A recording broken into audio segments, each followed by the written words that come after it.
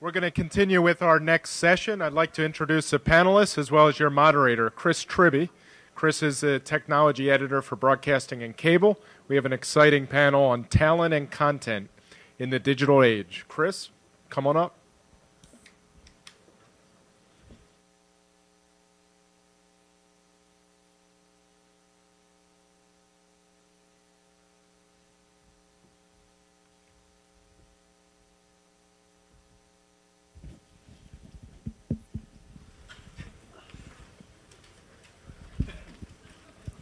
Thank you guys for sticking around. We appreciate it.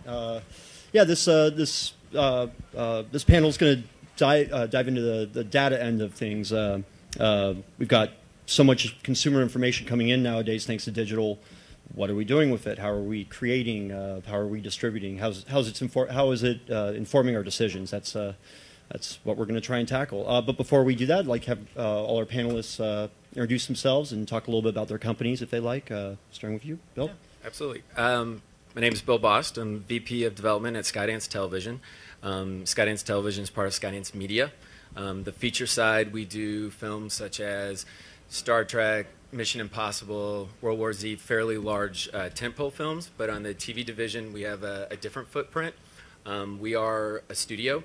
So we deficit finance our shows, we buy pitches, pay for development, but we're also your executive producer. So we like to keep the room small and hopefully provide a creative environment for our showrunners. Yeah, no pressure, Bill. Thank you. I'm Mike. I'm the CEO at Cut. I'm most known for a video where I got a bunch of grandmas high. So thank you. There you go. Awesome. Hi, I'm Bonnie Pan. I'm the president of Endemol Shine Beyond USA. It is the digital division of Endemol Shine in the U.S. You know us for your favorite television hits like The Biggest Loser, Real Housewives of Atlanta, Fear Factor, etc. Our purview in the digital world is to bring formats and stories to life to audiences on different devices. I'm Daniel Tibbetts. I'm the president and general manager of the El Rey Network. It's a cable network started by Robert Rodriguez a few years ago. We're in about 40 million households. Original programming on the network right now is Director's Chair, Lucha Underground, and From Dusk Until Dawn. I am there. I actually joined about 6 weeks ago. I was the chief content officer of Machinima. I've really joined El Rey to bring this brand and Robert Rodriguez's vision to the digital landscape. Very good, thank you guys. Now, just general for anybody who wants to open it up, can you pinpoint a time that the data actually has influenced how you make something? I mean, maybe Michael could kick us off with that. Oh boy, okay. So my background is in internet marketing. We Cut actually started off as the video department within an internet marketing company that became a startup studio, and we became their first investment. So metrics are hugely important to a company like that, and the thing about that is we were doing it wrong for a very long time. So often what happens is people like to gather up as much data as they can, and they look at things that are successful that they've done or things that other people that have done that have been successful, and then they try to reverse engineer rubrics for virality around that. And all that really does when you do inductive reasoning is tell you how something was viral or how something maybe is viral right now. It doesn't tell you anything about how to make things to become viral later on, and that's very, very different. And so a lot of what we're doing right now has to do with I'm trying to see what I can say without making my data people angry. So it's discovering new methods for helping to determine and predict the types of formats that can be successful online. So right now, a lot of the stuff we're doing, even though it is informed by data, ultimately doesn't get finessed so much by it. Daniel? The beauty of data is it's finding out audience reaction. And by the way, the reaction in this room about grandmothers getting high, that's got to be some show I develop in the future, because clearly it's a hit. But that's the point of view of programming today. You have to program from the audience up, right? The idea that programmers can sit and decide what is on air it just doesn't make sense anymore. And that only way to really discover that is via data.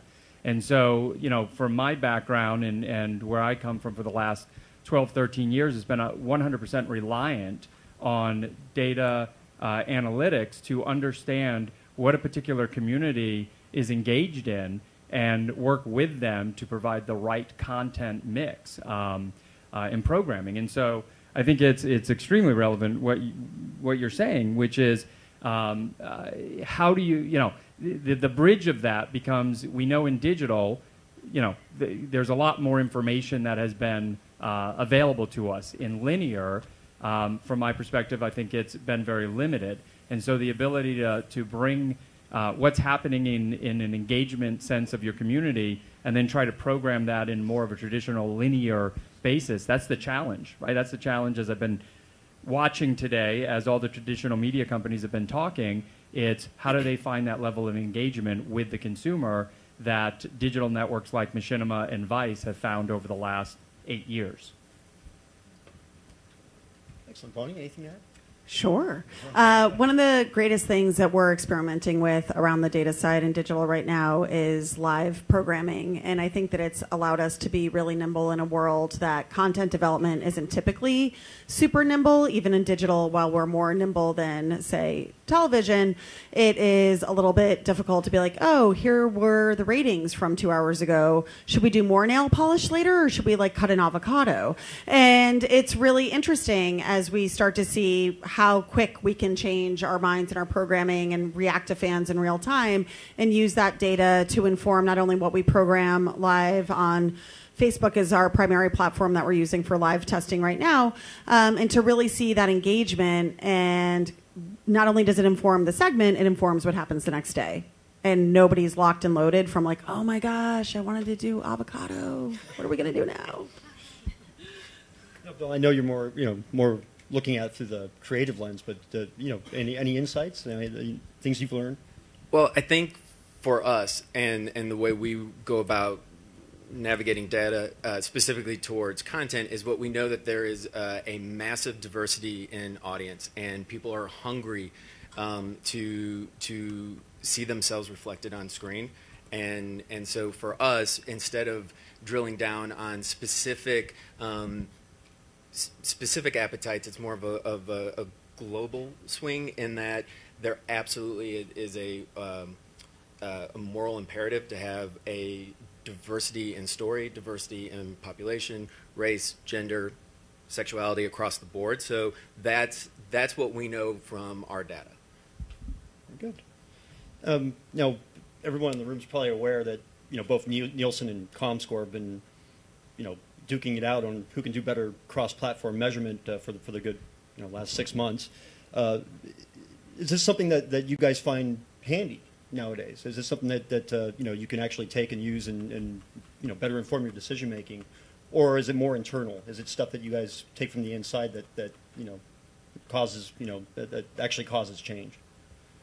For us, at Endemol Shine Beyond, we really use mostly our internal data, and it's really a shift from thinking about where you think about how formats travel. We look at how audiences travel. We look at how does an audience work on YouTube versus Facebook, Instagram, et cetera, to the extent that you can get data from all of these different platforms. But we look at those trends internally and compare them, because you can always, the data can tell any story you want.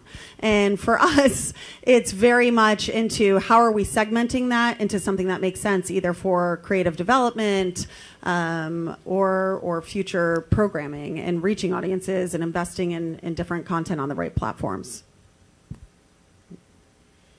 Excellent. Now, all day today we've heard, people talk about millennials, the generation everybody likes to sandbag a little bit, I guess. They are our biggest audience nowadays, though, especially in the over-the-top space. Do we pay more attention to the data we get from that audience compared to our boomers? Are they the most important people that we're paying attention to today? So I'm probably the oldest millennial or the youngest Xer because I was born in 1980.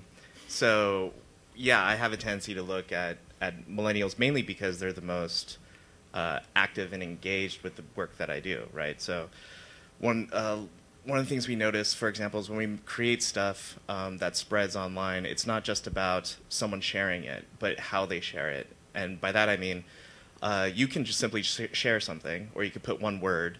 But what's exciting for us is when people share our work and they write like a paragraph about it, and then they do it over and over and over again, and that's very exciting. So yeah, I have a tendency to look to them because they're the most articulate about what they want. I think it's really dependent on the platform. So it really comes from a kind of development and programming standpoint, starting with the brand, right? What through the brand lens am I creating, period? And then it's a discussion about what distribution platform does it need to live on, right, from a demographic standpoint. Audiences, heavy audiences for television are 35 plus today, right? That's who's watching TV. And so if I'm putting something on television, that's pretty much who it's targeted to. But if I'm dealing with any of the other more digital social platforms, it is the millennials. So I don't look at what I'm creating for television, how do I put that on digital? I'm looking at what am I creating, period, that represents my brand for that particular audience and platform. Well, and we'll stick with you, Daniel. As you mentioned, you were brought on, what, six weeks ago? And the way you worded it earlier was to turn El Rey into not just the Rodriguez channel. It's for those who don't know, it's El Rey Network is the brainchild of filmmaker Robert Rodriguez. And how are you going about that? I mean, 6 weeks in, I don't know if it's fair to ask if you've made much progress yet. Huge progress, big changes. No. So what attracted me to this network is the brand. It means something, right? El Rey has a meaning, it's a purpose.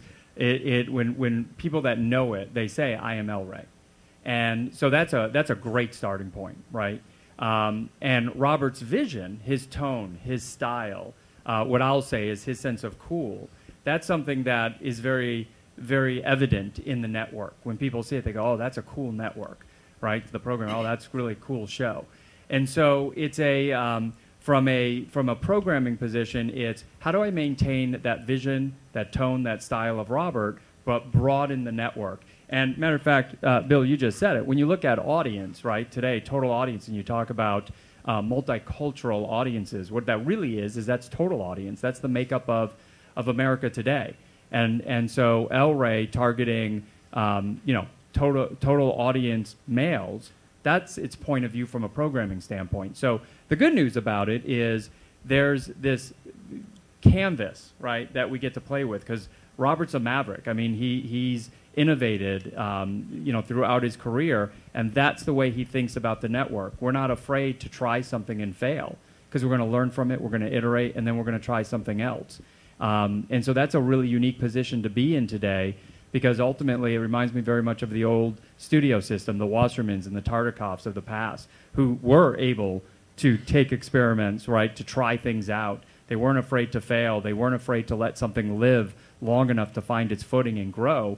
And I don't think that exists in a lot of companies today. There's concern about you have to succeed quickly or kill it. And we're not of that mind frame. And I think that really comes from Robert. El Rey's always been Latino-focused, Latino-driven. Does how that segment of the population responds to the content? Does that drive what goes on? Does that drive what hits the air? Yeah, I would say what El Rey is really is, again, it's total audience. When you look at the makeup of the audience, it is very diverse. Yet the idea of what Robert has put in place, and he's done it through all of his projects, and he says this best constantly, which is, it's not about beating you over the head with the Latin stick, right? It's about creating programming for a large audience, right? But the individuals you see in front of the camera, the individuals behind the camera, they're Latino. So Spy Kids is a great example. The family in Spy Kids is Latino, but it's not about a Latino family. It's about a unique, interesting family.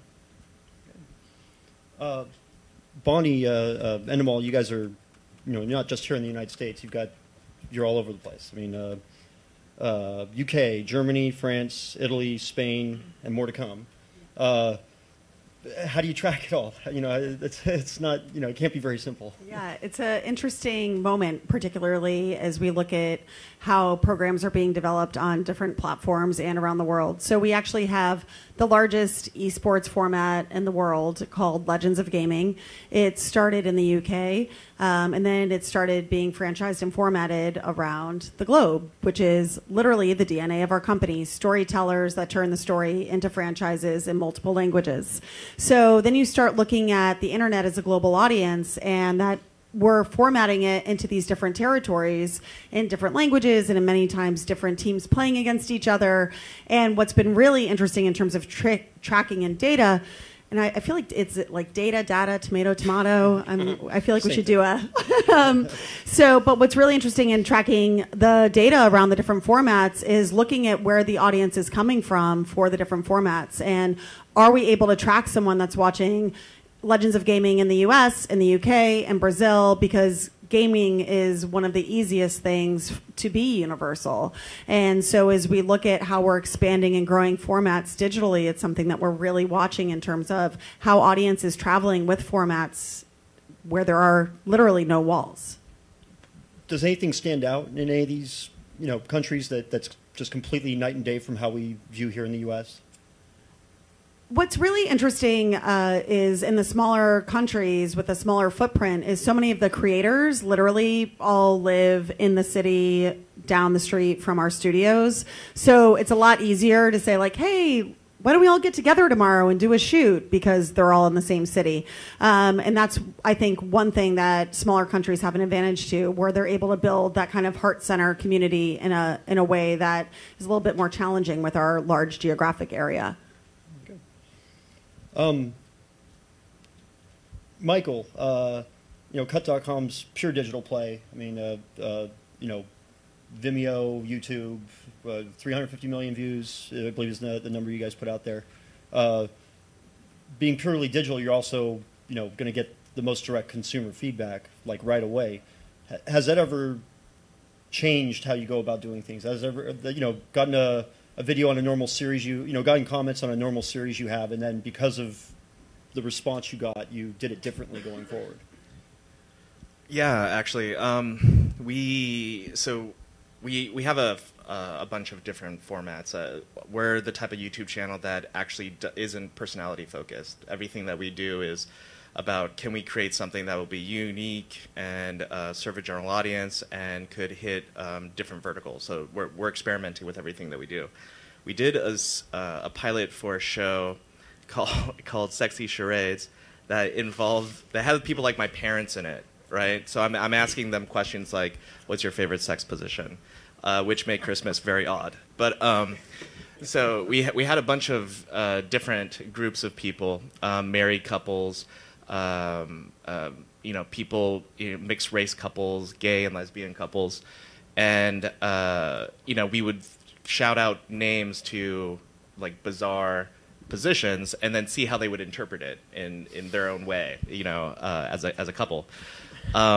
Afterwards, we received a lot of really positive feedback, but one that really struck me was a comment from a woman who goes, I love everything that you guys do, but this particular video made me feel uncomfortable because I feel like you had the lesbian couple do more risky things than the gay couple. And that struck me pretty hard because we're, you know, Seattle, I mean, we have grunge, we have Death Cab for Cutie, and we have Macklemore. So we're all about sincerity.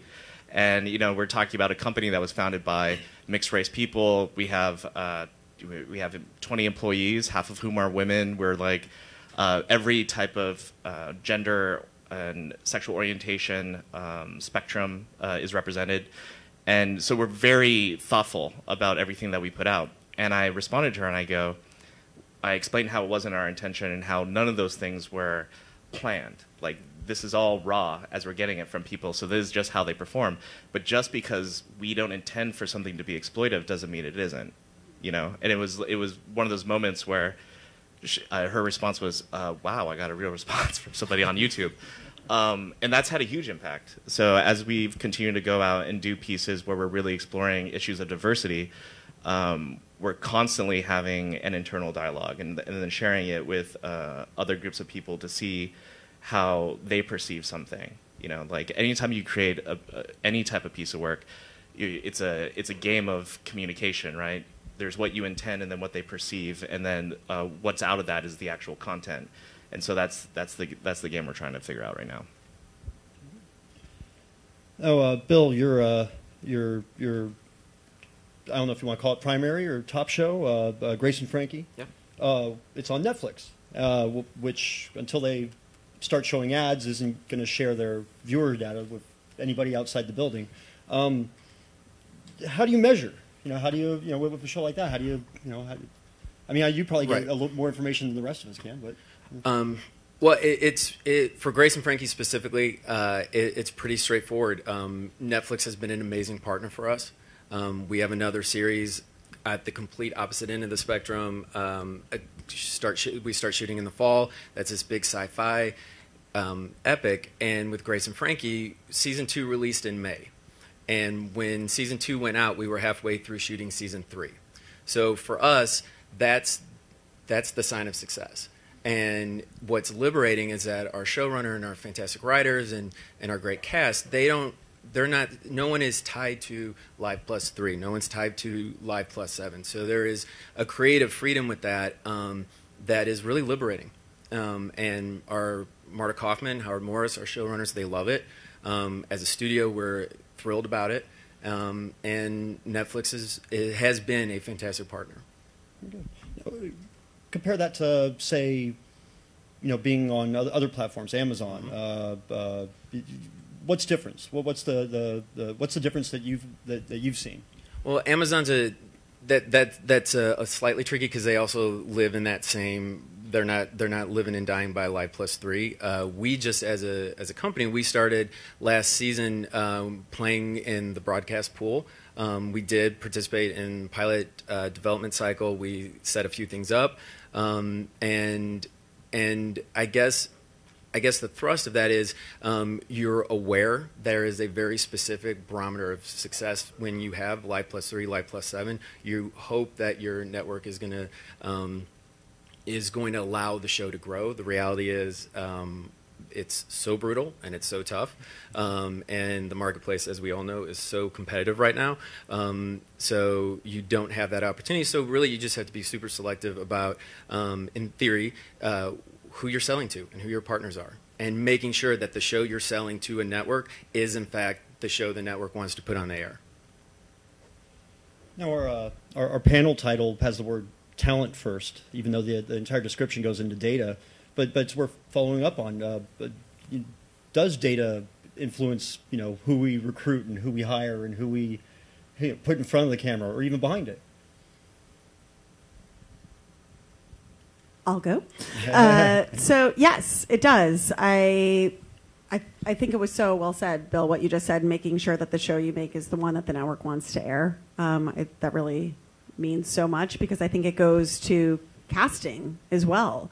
And finding, particularly in digital, oftentimes there's the back end of the, well, who has the biggest reach or the biggest channel or and you're like, well, they're not the right person for the project. And so where are we kind of actually finding the right person for the project with the proper reach across different channels that they want to leverage for kind of that organic marketing to really marry that project together. And so many times I've been in situations where we've been able to kind of shift an idea of who should be cast in a show because we look at other data metrics like, hey, you're just looking that they have 20 million subscribers on YouTube, but someone that might have half of that has a way more engaged audience or a higher like to dislike ratio. So there is definitely marrying the data, particularly in digital, with the format in a way that makes sense and using different metrics to have whoever's buying it understand and be excited about it. Yeah, specifically views per video, right, was the kind of the number one metric I would always look at. Because if I'm working with a particular influencer, you can pretty much, right, that's how you're going to base how many views you're going to get on the particular video you're working with them on, not their subscriber base or views they get per month. That's not as relevant in that standpoint. But to your point, it has made the casting process so much more difficult than ever before. You know, back when we didn't have all the digital landscape of talent, it really came down to you'd be in a casting session and somebody wouldn't get, you know, somebody would say, oh, that looks like my brother-in-law, and I don't like my brother-in-law, so they wouldn't get cast. That happens a lot, by the way. Hate to say it. But today, it's exactly that, which is, well, is it the right person, and do they have the right metrics? And now trying to tie those things together, that's complicated. Now, I don't know, I was going to make a great power comes great responsibility joke that doesn't really fit. With all this data that we're getting, do we have to be extra careful about consumer privacy? About, you know, we're dating all this, you know, mining all this information that we're getting from digital outlets. Do we have to tread carefully about what we take from consumers, or are they just so willing to give it up that, you know, hey, it's fair game? I think if I may, I think so. Yes, I think we have to take that issue extremely serious, especially when we're putting together panels, right? So one of the things that we're doing at El Rey, and we had done this at Machinima as well, is put together a panel of the fans, right, the super fans, so that we can have that dialogue with them. The truth is, you don't need to know specifically who they are to accomplish a lot of the data subsets that you're trying to get to. But the fact is, they do end up sharing a lot of information with you, and so it's critical that you have a level of trust with them, that it's not going to be used against them, right, in any form. So that way, if they want to say something negative, right, there's just a level of trust that they feel comfortable doing that, because you want that sense of honesty back from your super fans.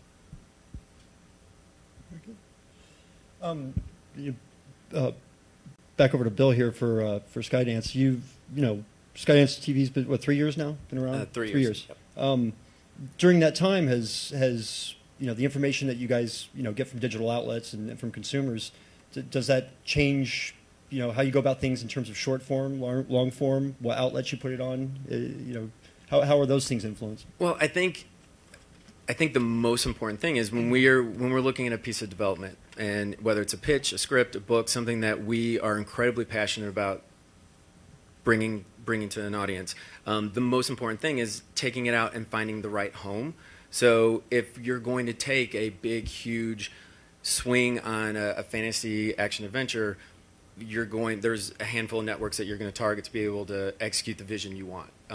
If it's a half-hour comedy, then we've got a handful more opportunities, more outlets that we can take it to. So I don't know if this completely answers your question, other than we believe strongly that content drives where we take, whether it's long form, short form, miniseries, and frankly, cable versus broadcast versus streaming.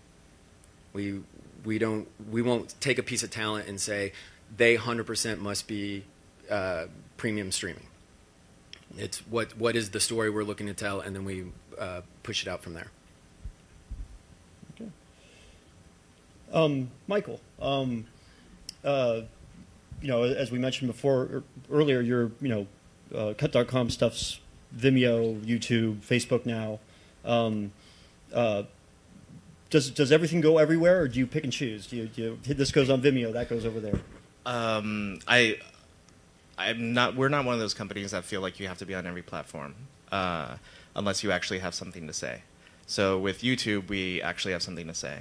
With Facebook, we're just playing on it right now. Like, we're treating this Facebook Live as really more for our internal culture and you know, get the team excited about it. With Vimeo, that's really you know, just the few pieces we put on there are really like things that belong on Vimeo. You know, like, they're very aesthetic driven, and that's just to share with them. But we're not the type of company that feels like the way you find success is by chasing every audience in all the places that they're in. It's better to have a strong and coherent editorial vision and then attract that audience to wherever you're living. So, and what is the appeal for Facebook Live? I mean, this is a, you know, relatively new medium for us. I love the instant engagement. So we actually have a piece that we're going to start doing actually on Tuesday. I'm going to talk about it anyways, even though it's a secret. Sorry, I'm going to talk about it. So my brother has cancer, and he's dying, and he's one of those guys who refused to do anything about it. Like, he wasn't interested as soon as he found out it was incredibly treatable. So for over a year, he didn't even tell anybody. He recently told the family, and I told him, I think there's 3 things you could do. You could fight it, you could ignore it, or you could accept it and just do whatever the hell you want. I mean, like, if I knew that I had cancer, I might rob a bank just for fun. Just to see what it felt like. So, and as we were talking with him, I realized that he didn't have an idea of what he wanted to do, and it was much easier for him just to wait and see what would happen. So I proposed the idea of going on Facebook Live and having a conversation with our audience and going, hey, what should Brian do? And then let's just go and do it. And then let's put those videos on YouTube. And now Facebook can speak to YouTube, YouTube can speak to Facebook, and you're making content specifically for those 2 things. And in the meantime, you'll get something interesting. What we hope is, also powerful. So. The panel took a dark turn there. So Sorry, Grandma smoking weed.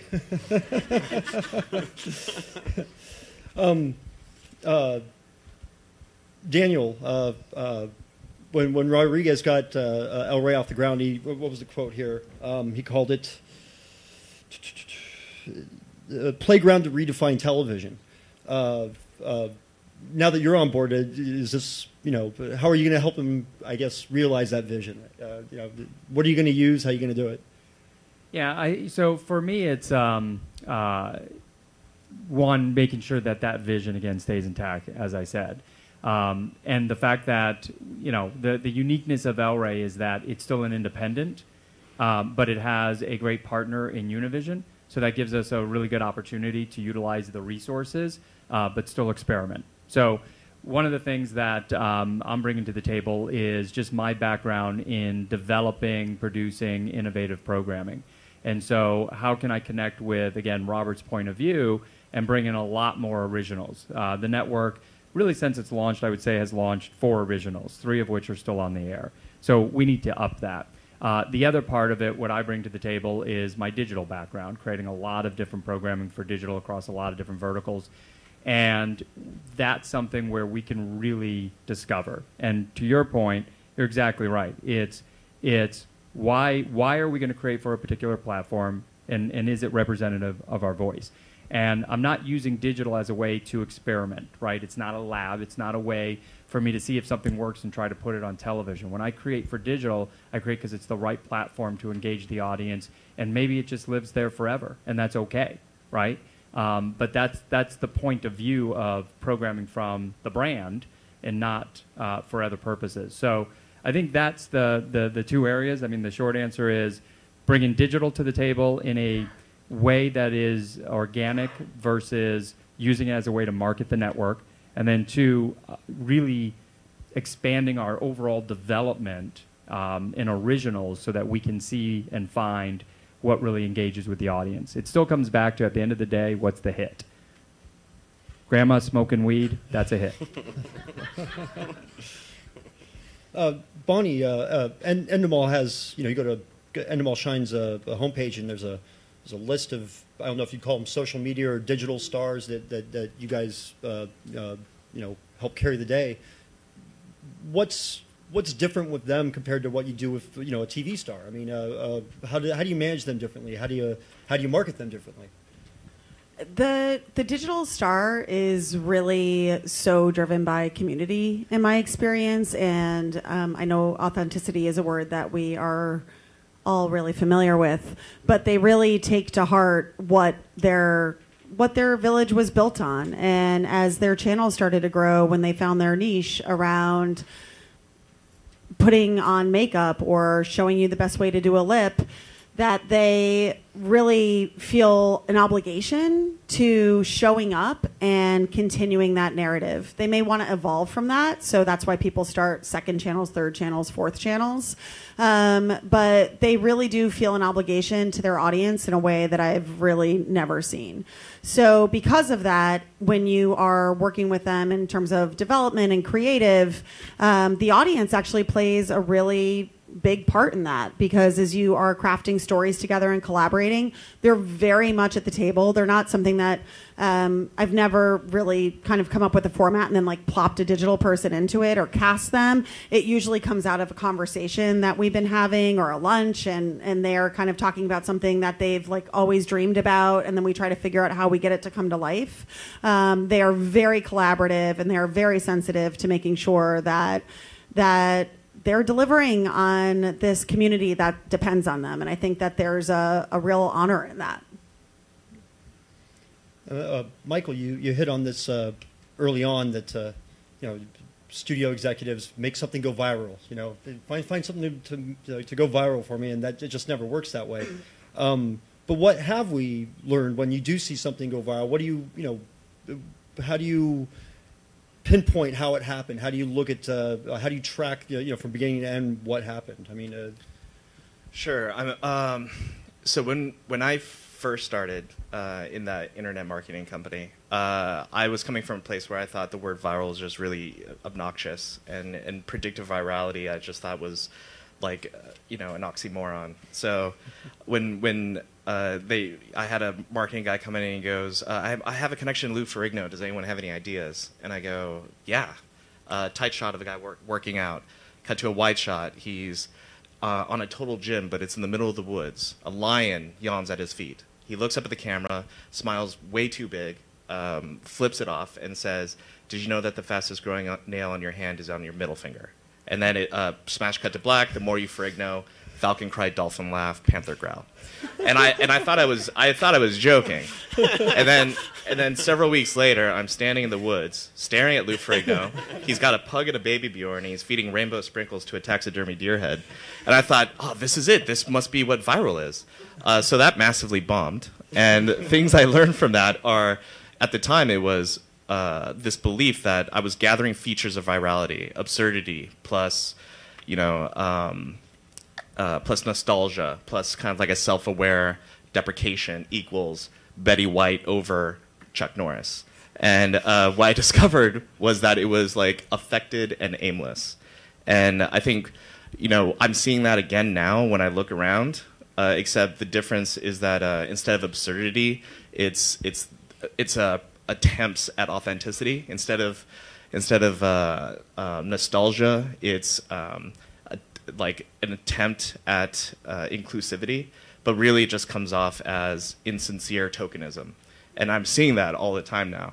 So things that we learned when we actually approach trying to create something that has the opportunity of spreading is by beginning with your brand, by beginning with like, this is the type of thing that is real to us, and then going, these are the things that we think can actually bring value, that changes everything. It's no longer a question of quantity versus quality. It's a question of, does anyone give a shit about this? It's about value. So now, with all these different outlets and different devices, you'd think we have everything we need, but do we? Are there sources of data out there that we haven't mined yet, that we haven't, wrapped our heads around? 100%. I mean, the way technology is changing so quickly, there's new platforms every day. I often, I'm like fascinated by Spotify right now, partly because I watch my kids use it, and I'm thinking, oh my God, they're going to go from a playlist into a video served to them because Spotify has so much data on them. And it's a completely different set of data, right? Because they have emotional data. They have like the I broke up with my boyfriend playlist and the like I want to go to sleep playlist. And you start to think about these ways that you can program to emotions in a really unique way. And that's just something that we all know and use. But what's next? What's behind that? I think that the sky's the limit. I think when it comes to data, at least my company, we're hoarders. So it's just like, give me everything. And then I'm going to try to parse it, try to figure out what stuff is actually useful. In the meantime, the best success is not screwing up. So don't take this data and then go down the wrong way. I'd rather just not lose. So now, we're all, everybody up here is in the content creation industry. Metadata and getting that information right at the beginning when we're creating the content. how big of a job that is that for you guys today? I mean, how, making sure the titles and the locations, all that stuff is included right from the outset. It's huge. I mean, for us, I have a great example. We have a show called Fear Factor that you probably all remember. And so what's interesting is we have a Fear Factor like YouTube channel, clips. That's all it is. Clips of the television show. And we started to see that it was going like this with audience because the algorithm started favoring it on Google. And then someone was like, oh, well, what if we tweaked the headline and made it more SEO friendly? And then it skyrocketed some more. For a discovery mechanism, I think it's really, really important. And the more that we understand how people are finding and discovering content and how the different technology works to pluck the piece out and serve more adjacent content to what you're watching, it's really important that we kind of name everything properly, because otherwise no one's going to find it. Yeah, I think it's incredibly important to everything that we do. That being said, there's a little bit of a common sense factor, as in everyone is an incredible critic. As soon as they see something, they know whether they like it or not, right? But if you're a creator and you're making things, suddenly you're incredibly precious with the things that you make, and you can no longer tell whether or not something is good. If you can look at something and go, yes, that's a title I want to click. If that's or have a log line where it's clear what that conflict is, and you go, oh man, I really want to see it, then it's probably pretty good, And so not being oblique or obtuse with like the actual titles, but being very clear. Grandma smoking weed for the first time. It's like that's it, and that's not a clickbait title because I don't say, and what happens next will surprise you, because it's very clear. It tells you exactly what you're going to get. So. All right, well, we got time for a few questions. No grandmother smoking weed questions, please. Anybody?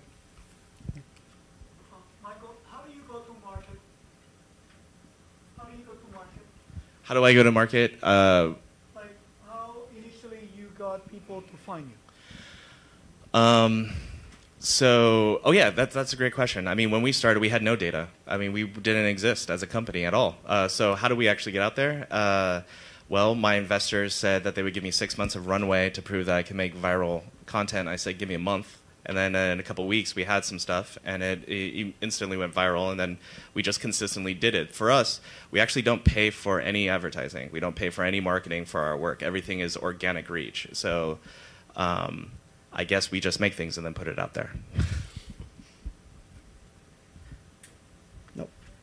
Daniel, is your vision for digital content going to have any effect on syndicated content of LA? The existing broadcast content? No. I see it as, again, creating a lot more original content from the point of view of the brand.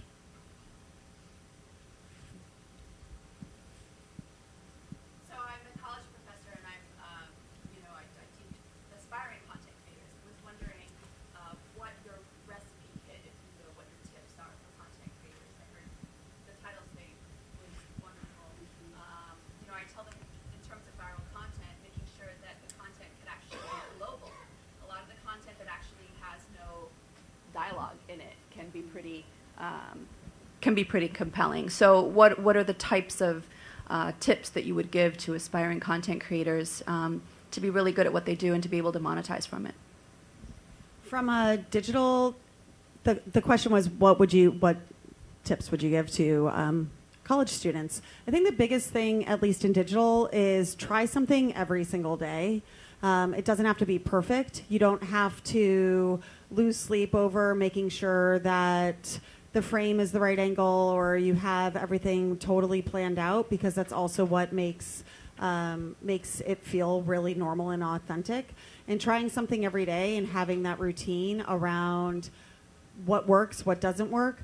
You also mentioned, I don't know if you had the mic at this point, but talking about making content that's global. That's something from Endemol we've seen where, particularly on Facebook, because so many people are captioning their content now, it's so much easier for me to take Holland's content on a travel tour and English subtitle it. And so I think that's actually a really good point in terms of aspiring content creators. But trying every single day and sharpening the knife every single day to keep keep seeing what works and what doesn't work and trying different platforms as well. My 75-year-old mom just got on Snapchat, which makes me a little nervous, but I know it's like she doesn't even know how to text, but let's give it a go. But I do think that there's also that willingness to be like, I don't know what this platform does, but I'm going to try, because the more you look at how stories are being told and how people are engaging with them, the more information they'll have. So I actually have a lot of ideas. If afterwards you want to talk about specific formats, I think for the obvious things is that if you want to monetize a channel like on YouTube or something, then you should just start by picking a vertical and then going at it and doing it every single day.